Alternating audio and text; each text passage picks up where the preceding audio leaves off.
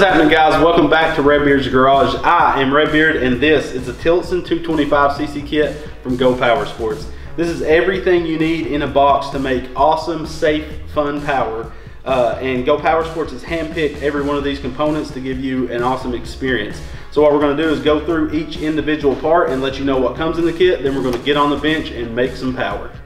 This Tillotson 225cc kit comes with a forged flat top piston that is 2 millimeters bigger than your standard Predator piston, also with a billet rod with insert bearings. For the head, we have a large port 196R head that'll flow a little bit better than a stock head with 27 millimeter intake and 25 millimeter exhaust valves. This head also comes with upgraded valve springs right out of the box. For our cam, we have a 265 lift cam. One of my favorite cams offered from Go Power Sports. This thing is amazing on a yard cart or a mini bike. Got a billet flywheel for safety and less drag. For carburation, we got a 22 millimeter true Mikuni round slide carb. So we'll jump to the workbench and we'll show you how to put this kit together. Start off with prepping the piston. You will have 5 total rings to install. Start with the oil spacer, followed by the thin oil control rings on top and bottom of the spacer.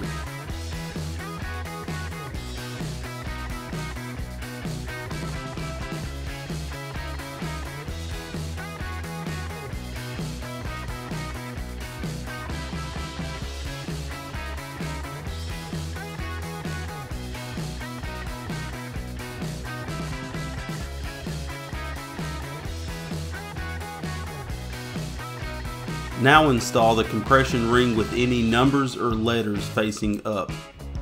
Hook the corner of the ring into the groove and rotate it to install. Now install the top compression ring.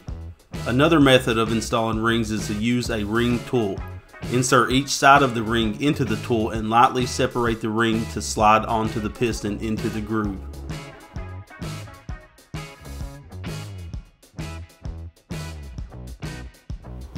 With our piston prepped, we can now remove the rod cap using a 1/4 inch 12-point socket.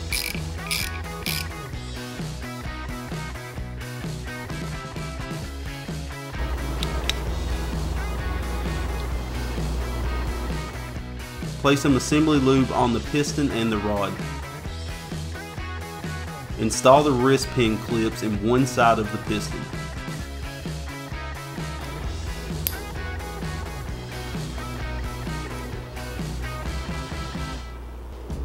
When installing our rod, we need to make sure the arrow on the piston is pointing towards the long ear of the rod. Slide the wrist pin into the piston and through the rod. We can now install the second wrist pin clip. Start one side of the clip and with a pick, snap the ring into the groove.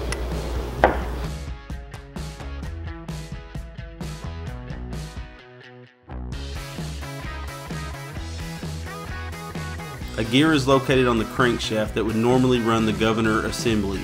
Since this engine is not factory governed, we can remove it for less rotating mass. Install the flywheel nut onto the crank to protect the threads and tap the gear off with the hammer.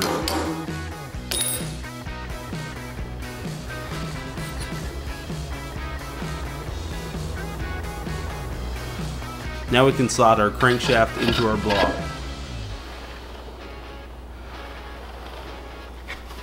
Coat the piston ring compressor with assembly lube or oil. Slide the piston rings 120 degrees apart.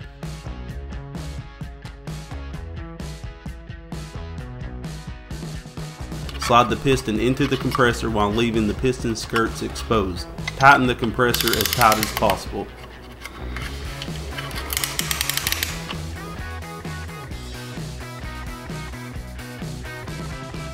Clean and oil the cylinder bore.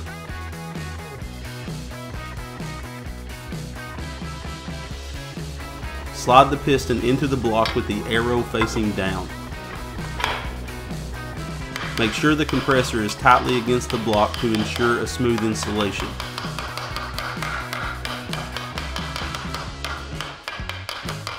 With a wooden or fiberglass handle of a hammer, tap the piston into the bore. Apply some assembly lube onto our crank journal and piston rings before sliding the piston down onto the crank.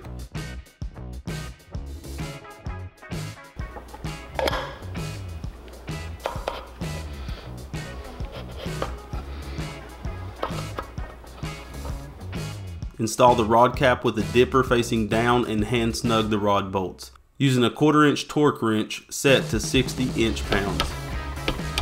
Start at 60 and add 20 inch-pounds until reaching 170 inch-pounds while alternating from bolt to bolt.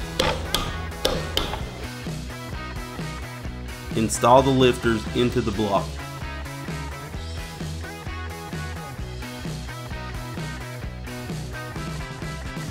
Oil the cam and line the dots up on the cam gear and the crankshaft for proper timing.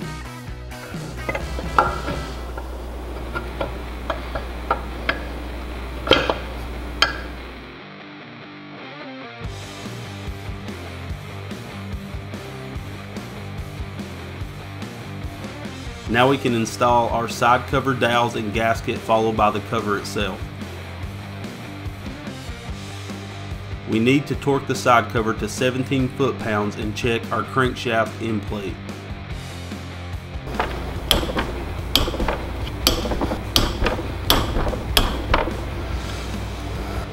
Grab the output shaft and check how much it will move in and out. We want to get this down to around 10 thousandths of play. This shim set comes with 2 thin and 2 thick shims. I'll be installing 1 thick shim and retesting.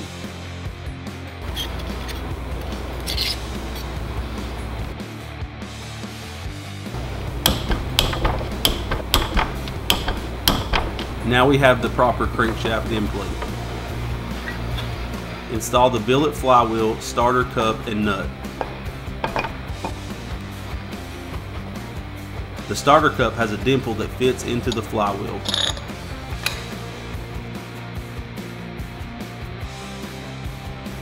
I use an old pulley to hold my crankshaft while torquing the flywheel nut.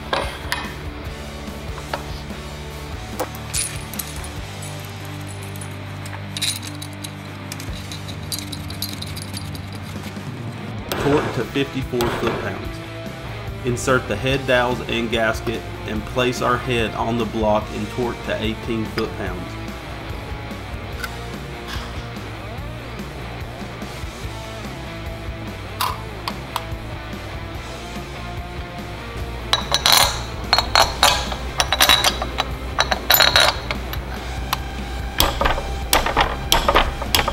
Slide in your push rods while making sure to seat them into the lifters. Loosen the rockers and slide the push rods under the rockers into the dimple.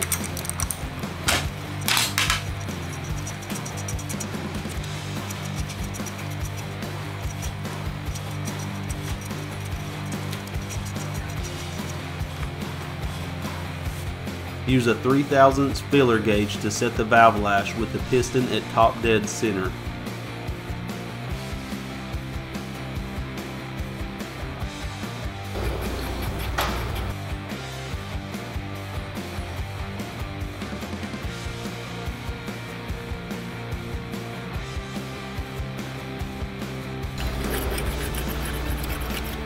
Pull the valve train and install the valve cover.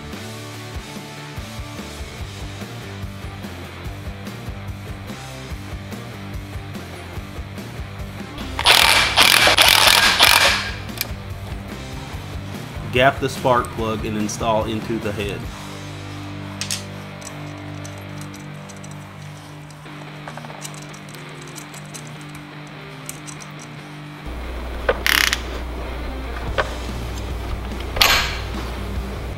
We can now install our coil. I set my air gap on my coil to 40 thousandths. Slide the feeler gauge between the coil and the flywheel and rotate the flywheel until the magnet is under the coil. Push down the coil and tighten.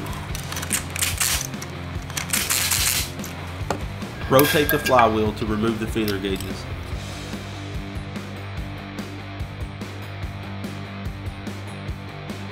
Now we can install the fan shroud.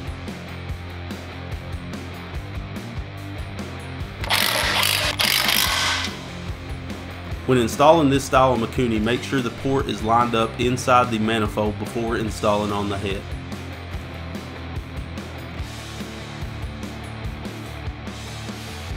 The last piece of this kit is a heat shield on the bottom of the head.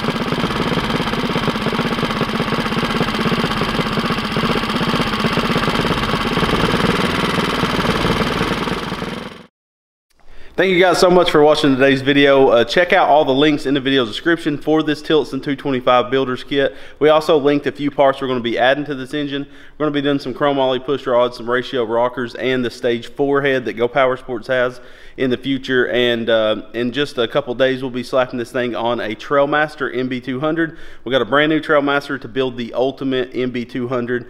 We're doing front brakes, we're doing all kinds of stuff to it, so stay tuned for that, and make sure to hit the like button and subscribe if you haven't already. And again, make sure to check out those links for all these parts. Let us know what you thought about the video down below. We love you guys, and God bless.